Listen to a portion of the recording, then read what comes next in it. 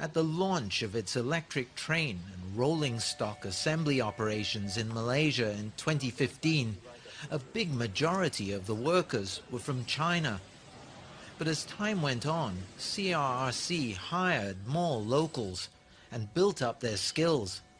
Previously, our engineers is most from China, but slowly also we promote our local staff, especially from the productions. They are well equipped with our technical skills. Most of the important positions for productions, our team leaders and also management staff overtaken by our local.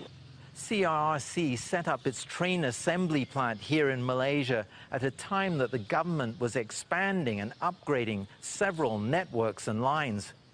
CRRC has built electric train sets for a suburban commuter line and the country's main north-south network, as well as LRT trains. It also provides maintenance. I was sent to Zhuzhou, China for training. After 2 years, I select about team leader. After that, I select about section chief.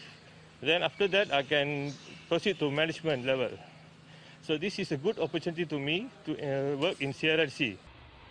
Aside from continuing to expand its LRT and MRT networks and double tracking and electrifying its north-south line, Malaysia is working with China to build a fast rail link to the country's east coast. The train industry is a new industry here. The skills that we are getting, the training that we are getting, we couldn't get anywhere else. I feel fortunate to be able to go to China to study with the masters, the Shifu there.